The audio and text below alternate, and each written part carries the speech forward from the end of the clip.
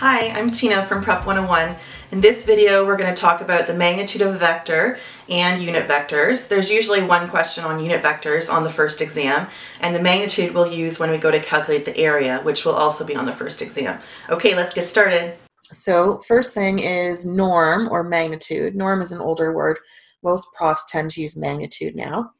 But to calculate the magnitude of the vector, it's the distance from the origin, and we denote it with two lines. So the vector with two lines beside it. If there's one line on either side of u, then that stands for absolute value, which means to make everything positive. Like in something like volume or distance, we can't have a negative volume or distance. So if we have two lines beside the vector, all we do to calculate the magnitude is we take each of the components, u1, u2, and u3, and we square them, and we put it under a square root. So it becomes square root u1 squared plus u2 squared plus u3 squared. And we'll talk in a few minutes, if the magnitude happens to be 1 when you calculate it, then it's called a unit vector. Okay, so let's give you an example here. We've got our vectors from before. So u is -1, -2, 3. V is -2, -1, 1. And W is 4, -1, -2. And so the first thing we're going to talk about is just calculating the magnitude of these vectors. So the magnitude of U, for example, would be square root.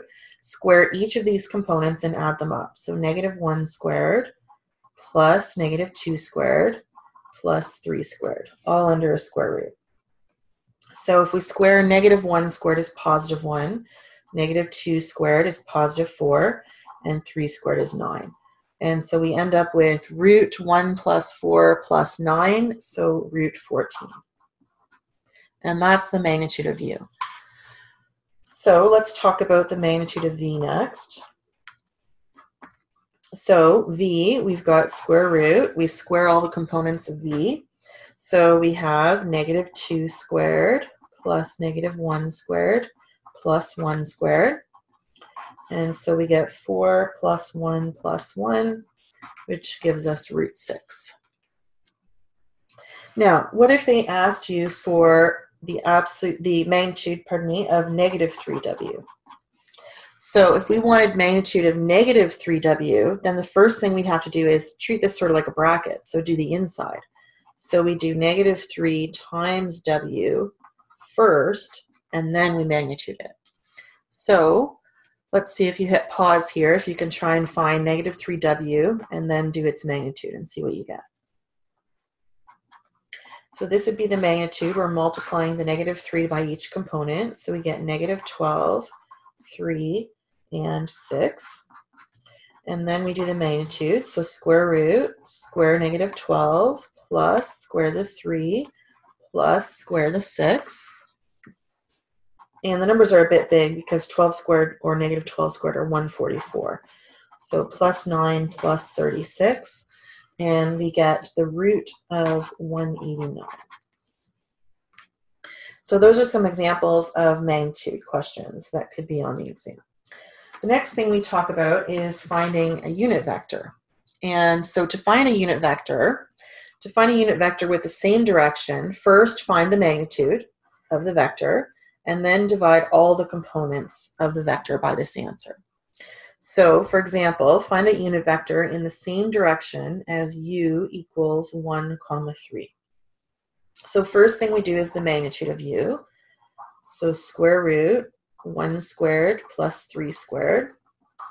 So that's 1 plus 9 under a square root, or root of 10.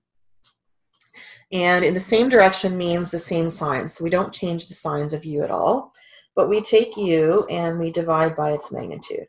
Now, if you're a person who likes formulas, you can write u over magnitude of u. If you don't, you can just say, remember to divide by the magnitude. So divide vector u by its magnitude. And so we take vector u is 1 and 3, and we put them both over root 10. And that would be our unit vector.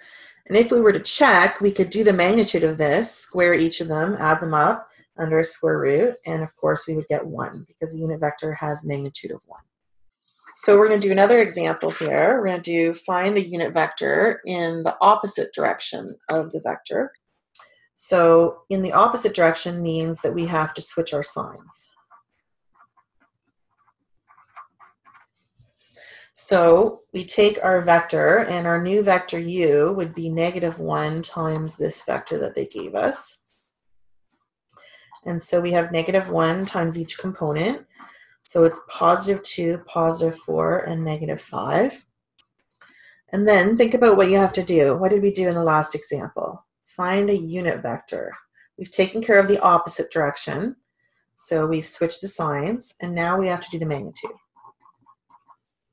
So square root 2 squared plus 4 squared plus -5 squared. And so we get 4 plus 16 plus 25 is root 45. So what would your final answer be here? So we would have to take our u, which we've switched our sign, so this is our new vector, and divide by the magnitude. So our final answer would be 2 over root 45, 4 over root 45, and -5 over root 45. And if you're a person who really likes formulas, then the formula you could use to calculate this would be -u over magnitude of u, because that would be switching the sign first to get opposite direction and then dividing by its magnitude when you're done. Okay, another typical exam question is finding a value of c or k, or whichever letter they use on your particular exam. So find the value of c so that this vector, u equals 2c, c, 3c, is a unit vector.